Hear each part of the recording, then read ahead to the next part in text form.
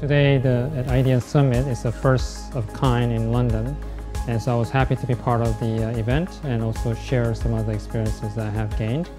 It's my very first Idean Summit and it's great. There are so many great people here, a very active audience and very insightful discussions.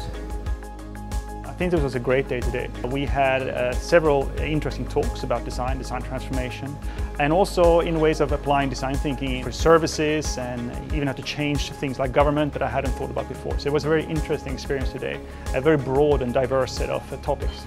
And I think this event is something that I believe in, where it helps amplify the value of design and design thinking practices through the clients and other brands. And when you're part of the broader community of designers, you really end up picking up a lot of practices that actually works.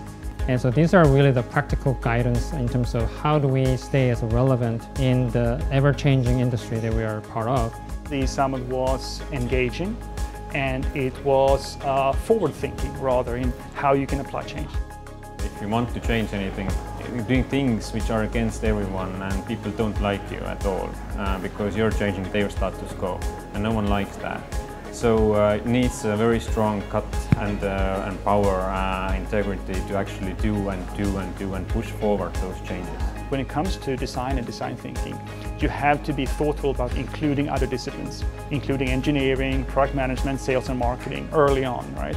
Because design thinking is a collaborative practice, and being user-centric is not just a work for designers. Being user-centric is a work for everybody.